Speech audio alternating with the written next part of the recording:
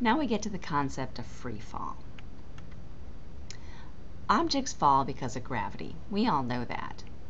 But sometimes other factors also influence the motion. And these could be attached forces like maybe a bungee cord, or thrust if you've got a motor or an engine or a rocket, or resistance. And this could be air resistance, fluid resistance. Falling through water is different than falling through maple syrup.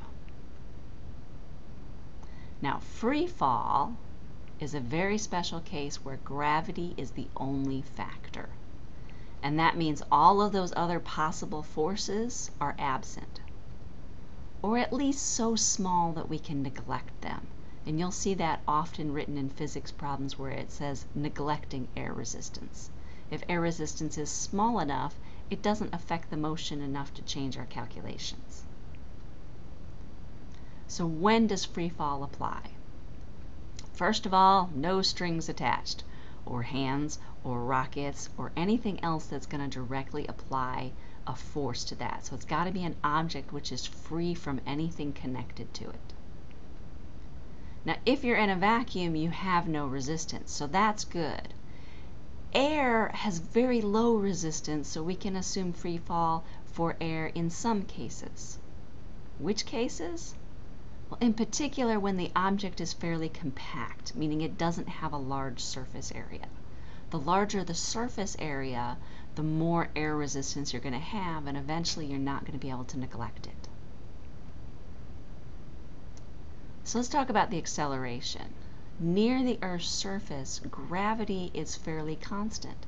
So we have a constant acceleration if gravity is the only thing affecting it. Now, this isn't the case if you're going way above the Earth's surface, like rockets going into outer space. That acceleration of gravity is about 9.8 meters per second squared, and it always faces downwards towards the ground. Now, we'll often see g shown as the magnitude of the acceleration of gravity. So we've got the 9.8 meters per second squared. And it doesn't include the direction because this is just the magnitude of the acceleration. Now, since this is a constant acceleration, we can use our standard constant acceleration equations for y. And for our displacement, that means we've gotten delta y.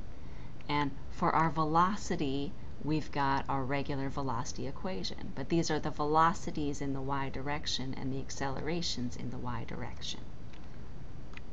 Using our value for gravity as our acceleration, that means my displacement equation, the 1/2 a, becomes minus 4.9.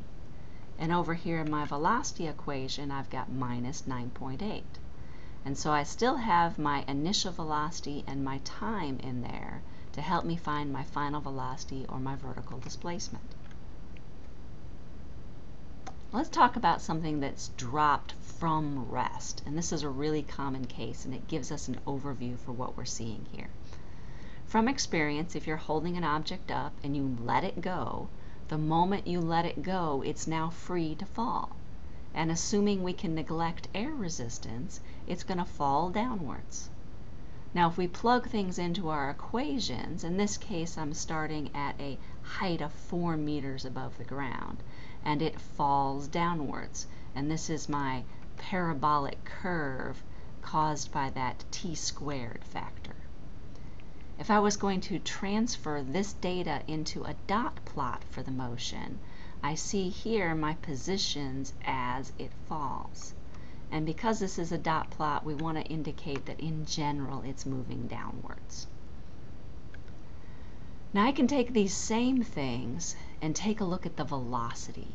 So I've got my same dot plot here, but I start to notice up here at the top, my dots are so close together that they're almost on top of each other.